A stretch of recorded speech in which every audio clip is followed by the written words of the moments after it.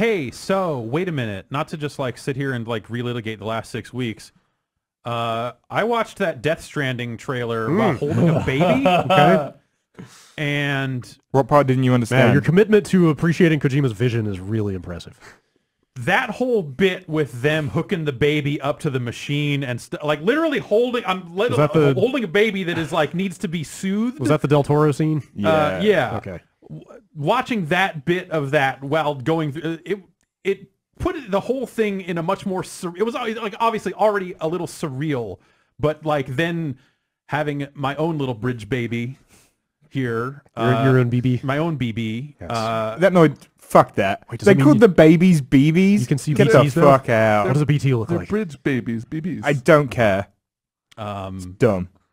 It made that whole thing seem like 10 times as fucked up. When they're just like, eventually the babies go bad. I don't know. I'm like, no, what? Fuck you. Was Get that- the fuck out of here, you asshole. You can't touch my baby. Was that part weirder to you than Jeff Keighley being in that game? No, that was like inevitable. Like, come on. Yeah, I guess don't be so. crazy. Yeah, fine.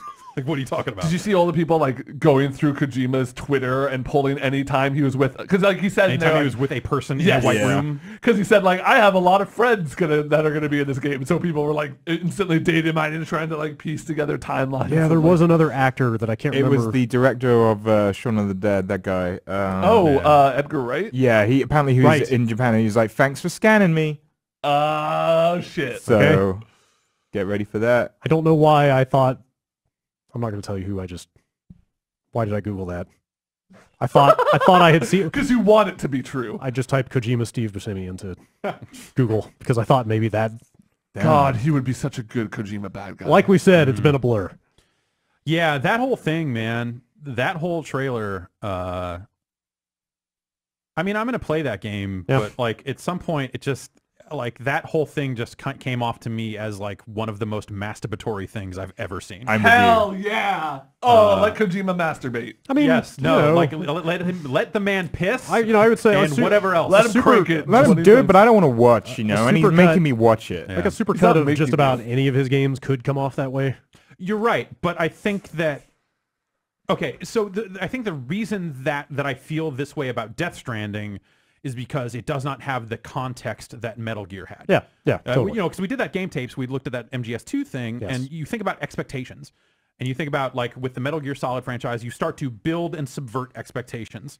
With Death Stranding, the expectations become more about Kojima than about Yes. Solid Snake. Well, yeah, This there is- are he's like, certainly I gotta there- prove there are- myself. Yeah, so but also it- there are people out there like predicting pretty strongly that this is highly autobiographical. Sure, You know, yes, where the they other all games are. maybe not have been. Yes, as much. yeah. All art is autobiographical, man. Think about it.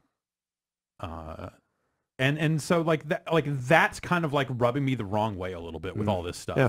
Is that it's like it's even more focused on him than even MGS ever was, and that something about that doesn't sit well with me in terms of just like I want to know about the game and play the game and the characters in the game, but instead it's like here's Kojima out on the stage and people losing their mind and Jeff Keighley's in the game and yeah and all, and it's just like it was just a bizarre thing. That whole Gamescom thing was interesting to see because it really felt like Gamescom looking at things and going like E3 was weak this year. We got to get in there. This is our year to get in there. Let's announce a new Comanche. They contacted me and offered to cover travel to go out to that event, to that opening night thing. Huh. Like that was the. Have you been to Gamescom when it? I've never just been. to I've Cologne? never Oh, you've never been. been. Oh, No. So they're okay. making a push. Yeah. So like that said to me, like they are trying to make a push to English speaking press and Pretty good United timing States. after all that They ESA the- stuff too, huh? They, the Right. body that organizes Gamescom. Yeah. Huh. Well, the email came from Keighley, but Okay. but it was all like government paperwork looking like stuff. It was a bizarre, German flag just stamped on there. basically. Yeah. No, What is the like governing organization behind Gamescom? Does anybody know? Matt, I as our I should UK probably representative, know. Is there a European equivalent of the ESA? the USA. It's Wait, Guys are welcome. Is it, Yes, is it the USK or whatever? The USK ratings is the board? ratings board in Yeah. Germany. Oh, I thought PEGI was the. Oh, is it Peggy- Is it, oh, it's you- national. German Is has- PEGI- is German has PEGI a just- specific just, one. Just the UK. No, Peggy is actually all over, but German Oh, has right, weird. right, because they've got very stringent. Yeah, exactly. So content regulation. I think USK actually cooler than Peggy. Well, they had a cool office when I went there. who's Peggy?